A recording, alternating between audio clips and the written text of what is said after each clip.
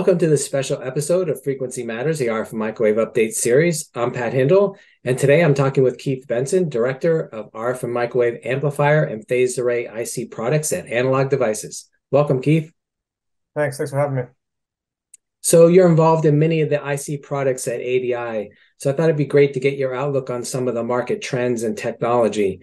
What are some of the overall trends that you're seeing in the market for your products?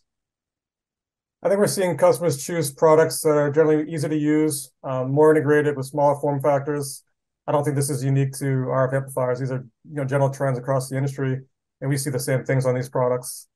I think we also see customers want to digitize more of the spectrum instantaneously, and that's certainly that's the direction of our data converter products. So we're trying to help facilitate that goal with our products as well.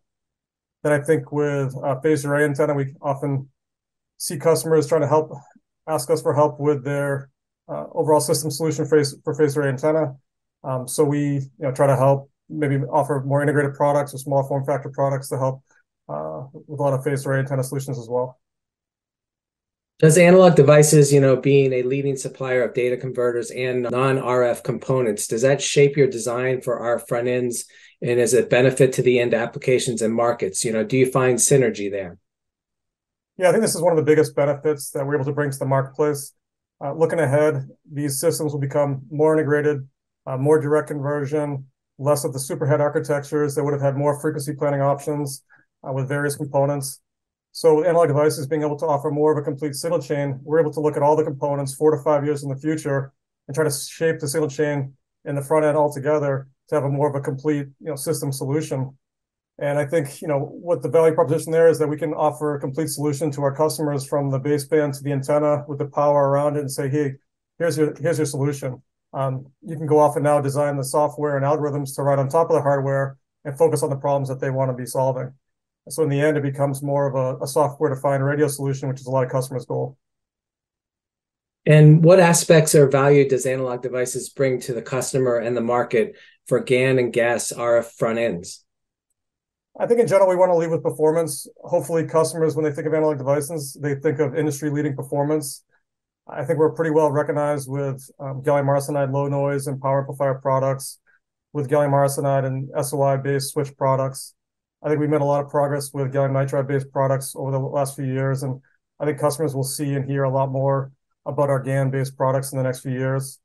And these days, customers often come to us with more of a complete solution requirement. So we may be combining multiple semiconductors at the package level and have more of a complete solution and architect that solution to mate well with the signal chain around it that we may also offer those components. So in the end, we can provide them more of a complete solution so that they can get to the software and algorithms faster and more onto their system level solutions. What factors do you consider when you're choosing a semiconductor platform? What goes into that decision? I think the first thing we may think about is about the cost. Is there a certain cost target with a requirement that would push us more of a silicon-based solution? Gallium nitride today is still largely 4-inch based wafers. Gallium arsenide is still largely 6-inch based wafers. So if you really want to get the economies of scale of a 12-inch wafer, you'd push towards silicon. So I think that would probably be the first consideration. Is there a benefit to using silicon from a cost perspective? Then next, I think we look at performance. Is there something about the requirement that has a really high power density aspect to it that might push us towards gallium nitride? Is there something about the requirement that would have a SPI interface or a memory that's included to it? We maybe look towards silicon. Or if there's something with a low noise figure requirement or high linearity in the receive that may push us towards gallium arsenide.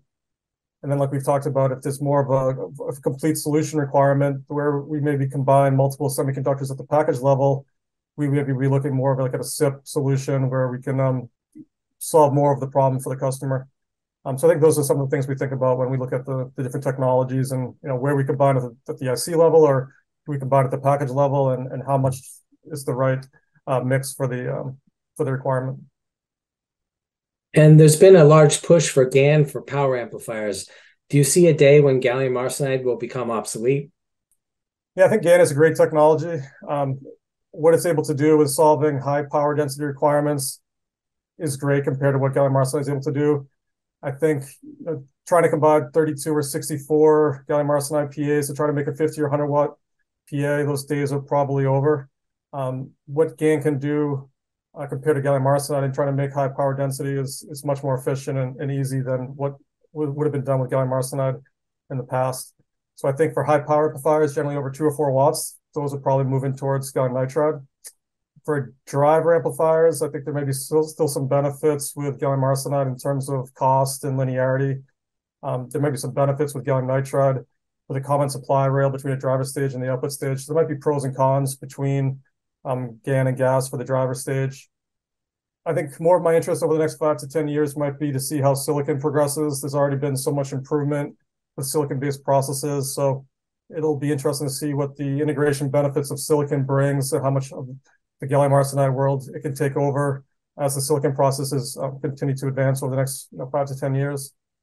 And then on the consumer side, where a lot of the wafer volume for gallium arsenide is in the handsets, there's new pushes into GaN on silicon, and can that try to meet a cost target and efficiency targets that would make it attractive over gallium arsenide for handsets. So I think some of those things are still unfolding. So we'll see how that progresses over the next couple of years. But I think in short, there's still some years to run with gallium arsenide, but there's also a good technology that's coming in other places. So it'll be a good fight over the next handful of years.